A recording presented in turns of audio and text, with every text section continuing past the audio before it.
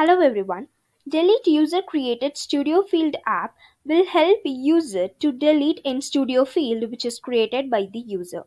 At first we need to do some user configuration, so let's get into the settings. Under user and companies we can see end users. Let's get into that. So from here we need to get into the mutual admin which are already created, which is an admin. So here you can see that there will be two access rights. One will be an internal user. So that user didn't have any access to delete and created studio fields. But if it is an admin, that person will have an access rights to delete and studio fields that we have created. So now let's create one studio field. Okay, so let's create an studio fields in the sales. For example, let's create a new one. So from here I'm going to create a new field to add a field like in a priority. Okay, so I'm going to add a field as a priority here. You can see that the priority will be added, so I'm going to change the label as a priority alone. So here you can see the field will be added. Okay, and you can see the field name will be an Xstudio priority.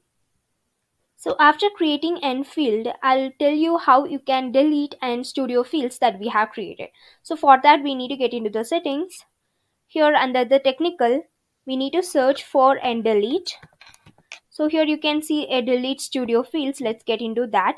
So once you click on that, it will open in wizard where we can select end studio fields and it will drop down all the studio fields that we have created. And right now this is the one that we have created. So let's select that one and we can select multiple too. Okay, so for that let's create another one for your reference. I'll create another one field. So it's a text field. I'm going to add the text field below the priority. So here you can see these two other fields that we have created. So let's get into the settings to delete the fields that we have created by using the studio. So here we need to search for the delete.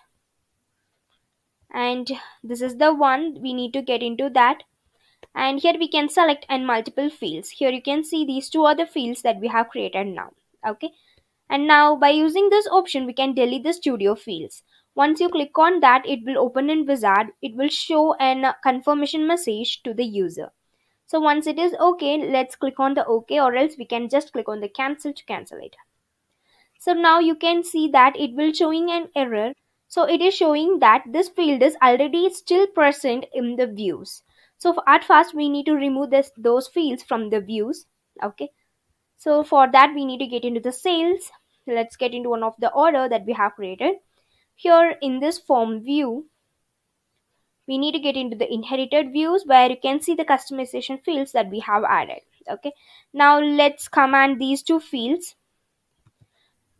So once this is done, let's get into end settings.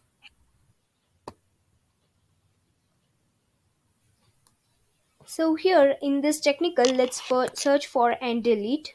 Okay, delete studio fields, where we need to get into that. And we can select a field that we have created. Let's select two fields that we have created now. So now let's click on that studio fields, that is delete studio fields, and it will show a confirmation message like this. Now let's click on the OK option to delete those fields. You can see that it will be in the success like selected fields or removed. In this way we can make use of this module to delete in studio fields which are created by the users.